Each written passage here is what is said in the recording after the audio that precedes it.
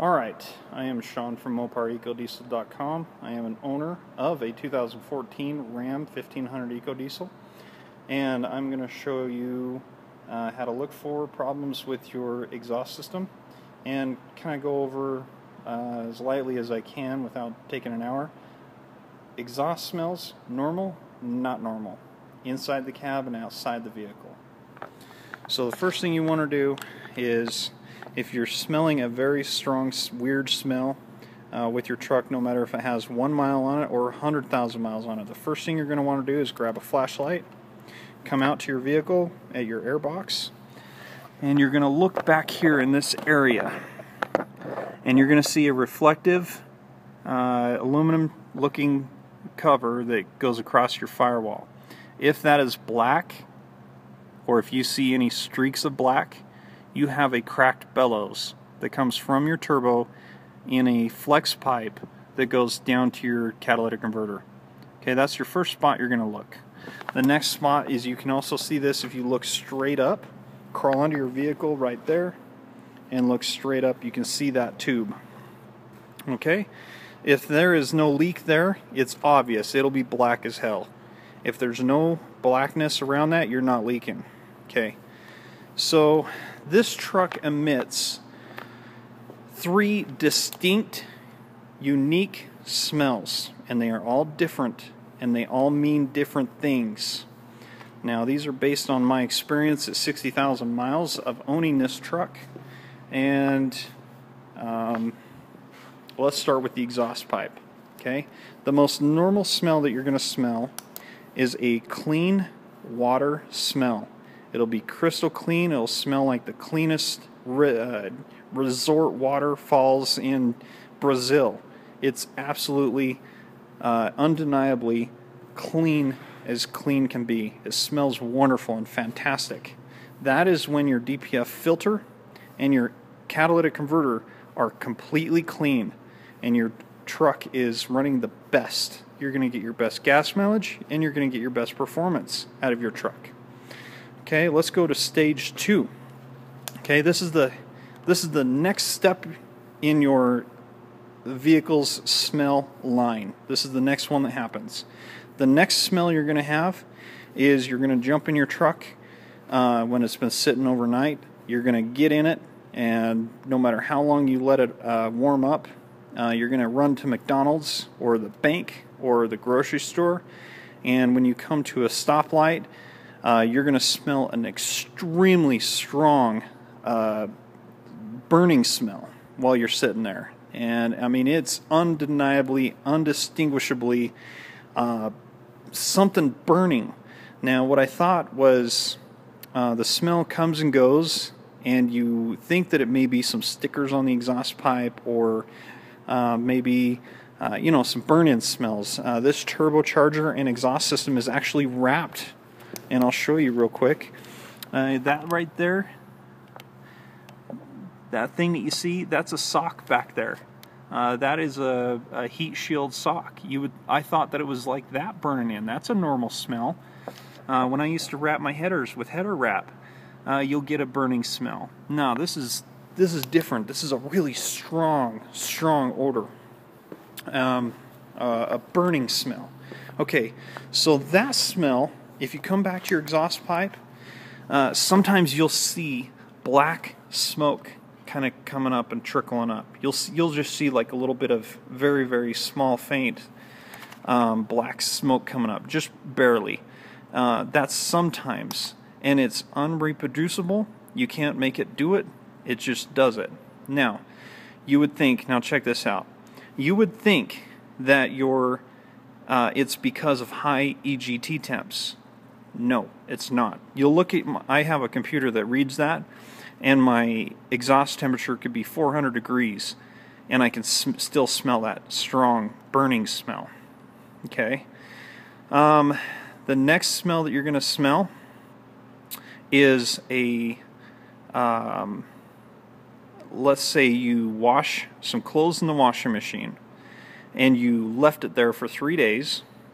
Then you put those towels and your socks in the dryer, and you started the dryer, but you didn't quite dry them all the way. And it's kind of, when you pop open the dryer, it's kind of that moldy, mildewy, kind of musky smell because they're still a little wet. That is the next smell that is the most common with this truck.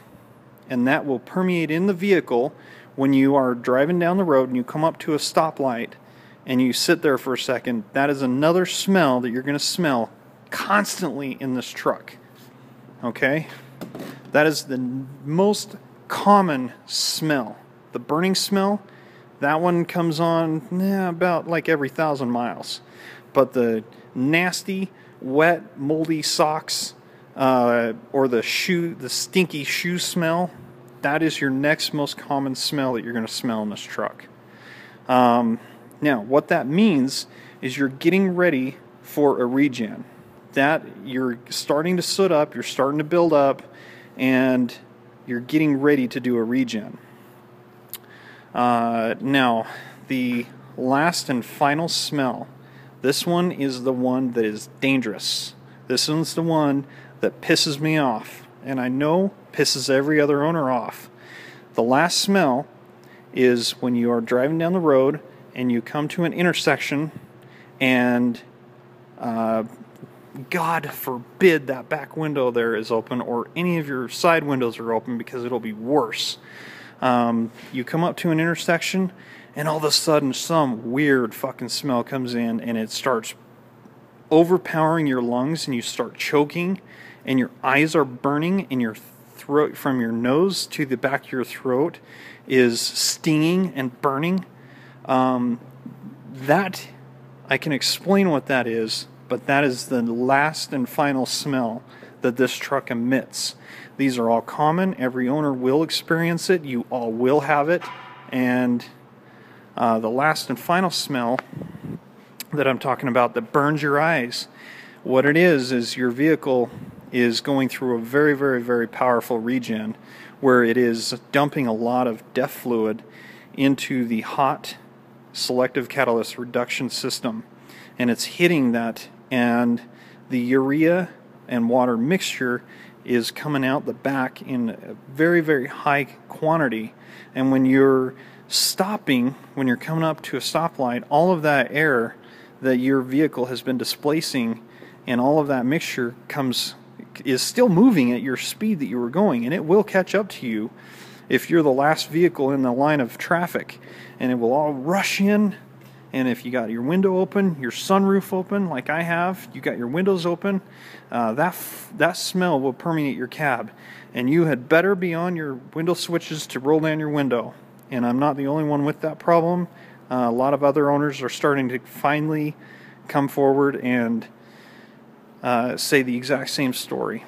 Okay, so some of the smells you can link to your temperature gauge inside of your vehicle, and I'll go through that real quick and I'll show you what I'm talking about.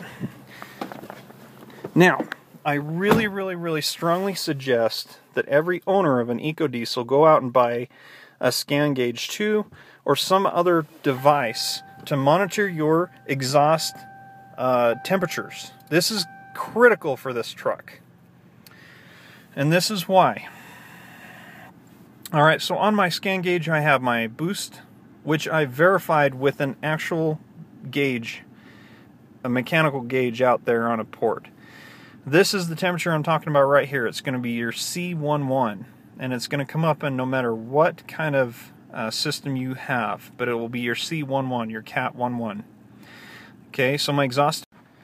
Alright, so I got interrupted there. Alright, so anyway, so this temperature right here you can see is my catalytic converter temperature, 180. This is my gallons per hour and my actual load that's on the engine right now. Okay, so what is important, alright, and this is how to prevent most of these smells. When you see this temperature go, I'm going to explain the normal temperature ranges. Idle temperature, no matter how long you let it idle, your normal temperature is going to be about 240 degrees, no matter what. It's going to be 240 at idle. Driving around town, your normal temperatures are going to be 400 to 540 during the winter time. Your normal summer temperatures are going to be anywhere from 400 to 640 to 700. Towing a trailer around town or lightly towing it, or even on the hottest days, you'll never get over 900 degrees. Your absolute maximum critical temperature is going to be 900 degrees driving around town. Alright? If you are anywhere over 1,000 degrees under any circumstance, it has nothing to do with pulling a hill, has nothing to do with how big of a load you have back there. You are in a regen. And why I say this is because if you turn your truck off when it is at anywhere over 1,000 degrees, it is not completing what it needs to do. When you turn it off and you go to restart it, you are going to have a 100% chance of having either the burning on fire smell, or you're going to have the ammonia smell, the extremely powerful ammonia smell. Now, the extremely powerful ammonia smell and that other smell, you can't see it on this gauge. You'll never know sometimes, and you can't predict by this gauge if you're going to have any of those smells or how well the regen system is doing. I have other software that I'm going to be doing other videos to show, but the reason why I have this is because I can go to work, or I can go to McDonald's, or I can go to Wyoming without hitting high temperatures at all. And then literally right when I start pulling into the parking lot somewhere, this temperature will shoot clear the frick up to 1,400 degrees. And I've tried correcting that with, I used to think that it was because of my usage like a normal diesel, high usage and high towing, and I started trying to control it with a water system. Oh my god, that threw this system in a total loop. I mean, it wasn't because of my temperatures that, you know, my boost pressures and my temperatures towing a trailer up a big hill that was making my temperatures really high. It was the regen system, the active 2 regen system. So anyway, this is really, really important. Watch your temperatures, and when you pull into a parking lot, before you turn your truck off, make sure that this temperature is under 900 degrees. Yes, better, lower is better, but and better for the turbo, but when it's under 900 degrees, that you're definitely out of a regen, and you're not risking any kind of damage to your catalytic converter, your SCR, your turbo, or your EGR system, because it, for one, is completing what it's trying to do, and two, you don't have the temperature fluctuations and the variations that come with an instant off with really, really high temperatures. 1,400 degrees Fahrenheit is really, really freaking hot for a turbo and your exhaust system. So I haven't had any kind of problems with my truck, and I've been following this procedure since this truck was brand new. This gauge is pretty old.